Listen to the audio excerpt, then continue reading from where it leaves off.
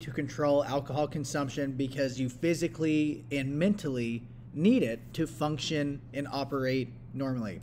There are a lot of risk factors for alcoholism, like low self-esteem. Mental illnesses can contribute to excess drinking, excessive drinking, drinking underage, social factors, peer pressure, family history, abuse, neglect.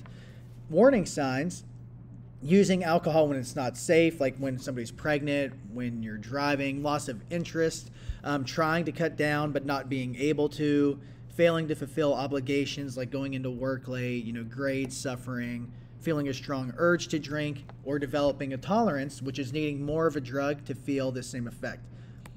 There's a lot of types of alcoholics. One type is young adult, which is actually the biggest group of alcoholics, most likely going to be in college and like binge drinkers. Functional alcoholics, probably going to have a full-time job, good relationships, highest education levels. They're good at like separating like work life from like the drinking life, and least likely to report a drinking problem. And chronic severe, this is a stereotypical one that we think of. This is actually the smallest group of alcoholics, highest rates of divorce, highest rates of unemployment, highest rates of seeking treatment, but they drink more frequently than any other type of alcoholic.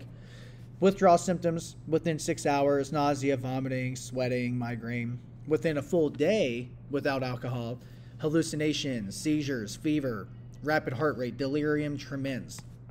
The autonomic nervous system is the part of the brain that controls vital functions like your heart rate, respiratory rate, breathing rate, digestion, body temperature. Delirium tremens is the worst symptom of alcohol withdrawal. This is what can kill people. It is kind of rare. 5 to 10% of people will experience this, and it's 5 to 15% fatal if they experience it. It causes autonomic hyperactivity. So it causes the autonomic nervous system to speed up. So you've got increased heart rate, increased blood pressure, increased body temperature, which can shut the body down.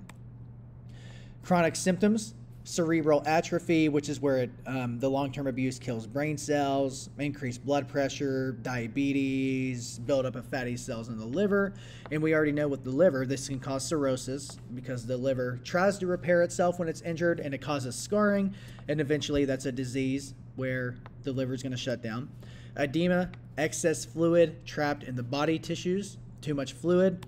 Jaundice is yellowing of the skin and eyes. Palmar arrhythmia: dilated capillaries. Ascites is fluid abdominal buildup. The body can't really get rid of fluid and it builds up. Gynecomastia is an enlargement of a man's breast due to hormonal imbalances. Contusions, which is bruising. Internal bleeding from unhealthy blood vessels, and spider vessels and varicose veins from damage to the veins because of high blood pressure over years and years of alcohol abuse.